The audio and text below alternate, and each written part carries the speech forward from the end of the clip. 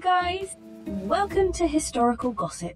In this channel, we do what humans have done best since we've evolved to be a super aware being. Gossiping!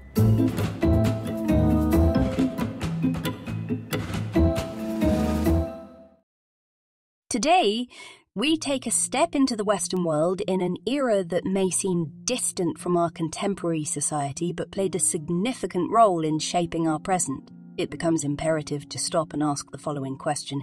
What occurred during periods of illegal abortion? Did the liberalisation of abortion laws in some countries nowadays result from the decline of modern societal values?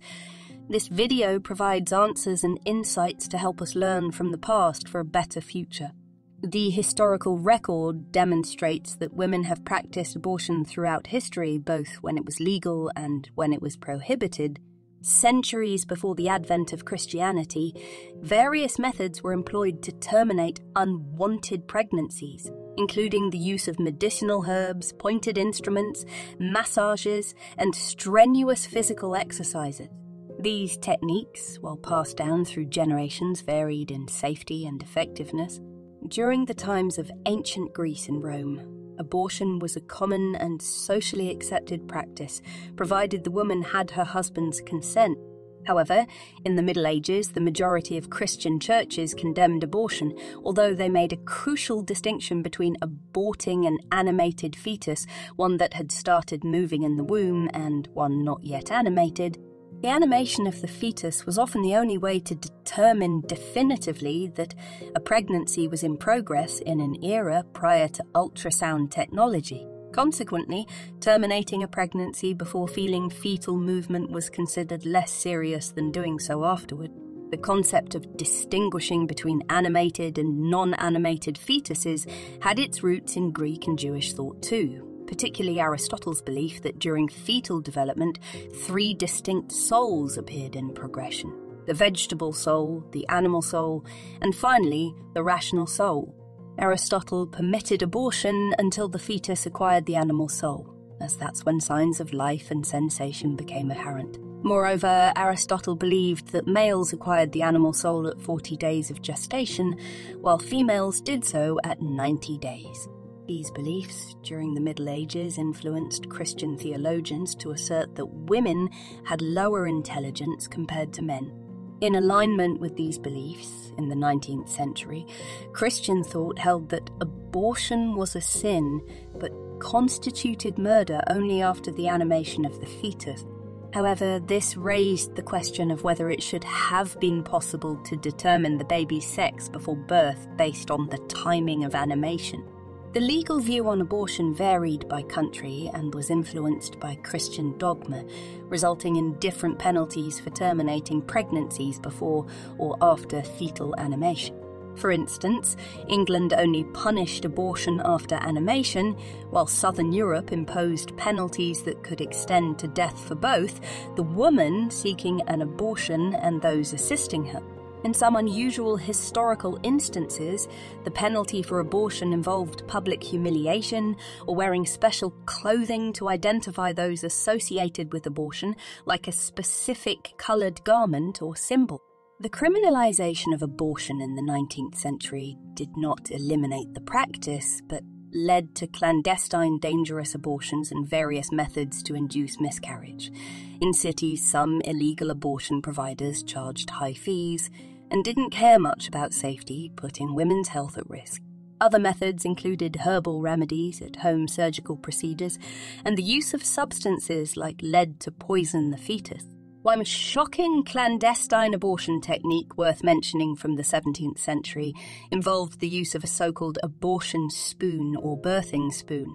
These were elongated, slender instruments with a scoop-like end that women would insert into their cervix in an attempt to induce a miscarriage. The idea was to manipulate or puncture the amniotic sac, which would theoretically trigger a miscarriage.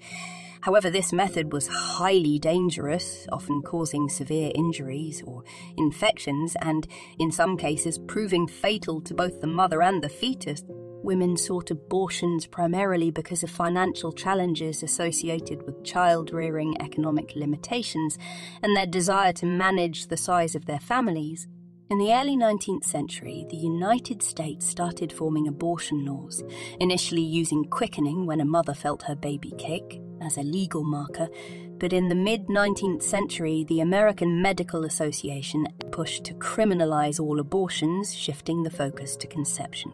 Their goals included eliminating untrained providers, addressing declining birth rates, and limiting female independence. In the 20th century, liberalizing abortion laws gained traction due to feminist activism and growing awareness of the dangers of limiting access to safe abortion. This led to the legalization of abortion in the United States in 1973 through a Supreme Court decision. As of the 21st century, the legalization of abortion has made progress in numerous countries, especially in the Western society. However, debates continue as some countries, influenced by cultural, religious, or political reasons, prohibit or limit abortion access. As of September 1st, 2023, several US states have implemented strict abortion restrictions.